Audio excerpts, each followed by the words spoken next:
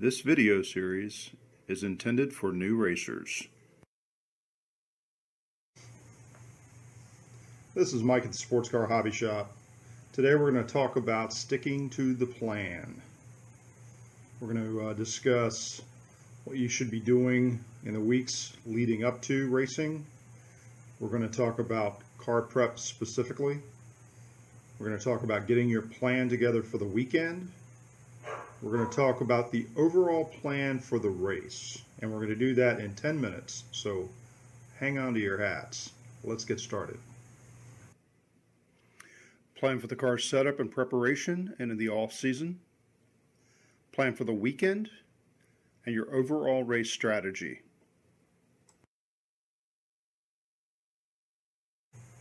The first thing we're going to go over is the plan you're going to put together in your off season and between races to address any concerns you have with the vehicle, making sure the vehicle meets compliance, making sure it meets minimum weight, chassis setup, and equally importantly to all of this combined is the driver's comfort inside the car.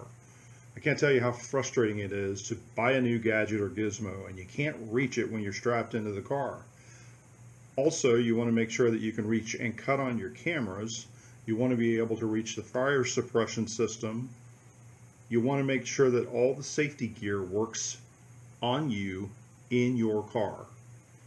You also want to make sure, and this is the most important part of all of this, you can get out of the car safely in the event of an emergency.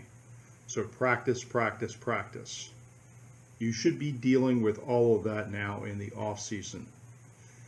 Get to it. Rules compliance. You want to make sure you're legal. You want the car and driver to be at minimum weight at the end of the race. Chassis setup and driver comfort. We will go over chassis setup extensively in another video. Next, let's talk about the plan for the weekend.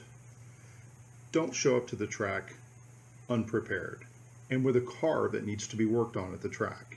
If at all possible, try to get all of those little things nailed down because these are mechanical vehicles. Things will spring up on you. You'll find a leak. You'll get a soft brake pedal. You'll notice that, oh goodness, the car's not stopping as well. Maybe I should check the brake pads. All of these are things you should have already checked, but that's why you want to build in that extra time and don't have to rush around fixing other things only to find these things. So try to make sure that you've addressed all of those things. I have a checklist that I go through in the off season, and I also have a checklist of all the things I need to address on the car and all the tools I need to bring with me to the track in case I do need to work on the car. But I always try to assume that I'm bringing those tools so I never have to use them. Most of the time that is the case, and that's what I would encourage you to do. Make that list, stick to the plan. Don't show up at the track with something to fix. There will be something to fix. Make your goals for practice and stick to them. And again, qualifying. Make sure you know what you're driving for. When you get out on the track, you need to think in terms of what I want to accomplish during the practice session. With NASA specifically, you don't get that many opportunities to get on the track and figure things out unless you've done the test and tune day the day before, which I encourage. But you want to pick the one or two areas where you know you can either gain the most time or you're having an issue and focus on those. If there's one specific corner, you've got 4 or 5 laps, try to get that corner nailed down. Watch someone else who is doing it well and follow them around the course to try to figure out how you can pick up time and improve the corner's performance. Also, this gives you an opportunity to gauge the field strength for your competitors. You'll be able to see what others are doing and how they are doing, and it'll tell you specifically how you're going to be able to perform for the weekend as compared to those who you're competing with. So you want to make sure that you get an opportunity to kind of pay attention to what others are doing and be sure to check their lap times when you come in. During qualifying, you need to have that plan in mind of where you want to place on grid for the start of the race. You now have some practice lap times. You've been able to observe the guys or girls you're racing with, and you should be able to have a sense of where you might fall within your competitors. So now is the opportunity for you to go out there, lay down a couple of really good laps, and get a good starting grid position for the race.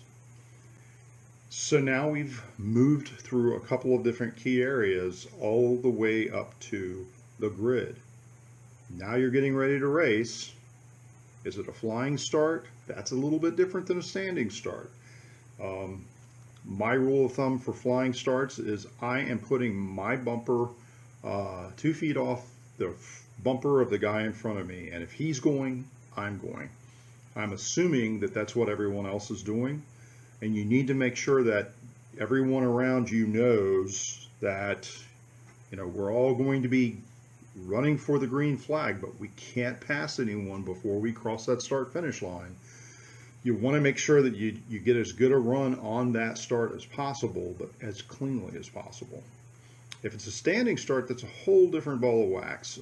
I like to bring my revs up to about 2,500 RPMs.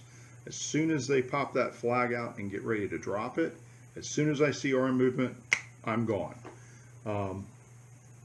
That takes some practice. I recommend iRacing for that. It's been really good for me to practice my starts using iRacing, and it's why I really enjoy the standing starts, and I do them pretty well. During the race, something that several new racers have asked me over the last year are the what happens, what ifs. This plan that you're going to develop will help you stick to a set of routines that will help you be consistent. You want to make sure that if you are consistently running a 220 on VIR, and you know that you can consistently carry 88 miles per hour speed around turn 10, now is the time to lay down that consistent routine. You're not going to go out there and be some hero and carry 94 miles per hour through turn 10 into South Bend. You haven't been doing it previously. You shouldn't start trying to reinvent things now. Be consistent, be judicious. Lay down that 220 lap time. If you're lucky, maybe you'll nip away a little bit and you'll dip into the 219s. But your target, if you know that you are consistent, smooth, and predictable at a 220, that is what you should be doing. You should stick to the plan. So it's hot. Everyone's hot. Don't panic. Every driver is experiencing the same racing stress as you are. Every driver has the same challenges as you do. So, what happens when things fall apart? Every driver spins and runs off. Every driver has to avoid some other driver's bad incident or bad behavior. It's going to happen. When that happens, you have to gather yourself up and your car up mentally. Find the corner worker, make sure you follow their instruction to get back on track cleanly, and then you gauge your position on course, but most importantly, when you get back on course, you stick to the plan. Shake it off, get back to running those 2-minute, 20-second lap times. I'm really good at standing starts. That is my plan. Get a good clean start, get the guys behind me, get a little bit of distance between myself and them, get a few cars between me and them, and then just run those consistent, quick enough laps. And what that means is I run just quick enough to keep that distance and separation between me and them. I'm not pounding on the car, I'm not hurting the car, I'm just running those quick, consistent laps. I'm not trying to push the car too fast. I'm not trying to all of a sudden pick up 5 miles per hour in a high-speed corner that I previously didn't have. Stick to that plan. If you stick to that plan, again, starting in the garage in the off-season, you're going to have great, great success and huge rewards in meeting whatever those goals are. Remember, don't panic at the disco.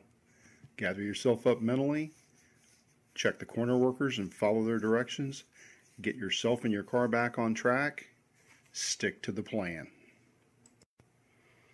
And above all else, have fun and be safe. This is Mike at the Sports Car Hobby Shop, out. This has been a production of Mike's Sports Car Hobby Shop.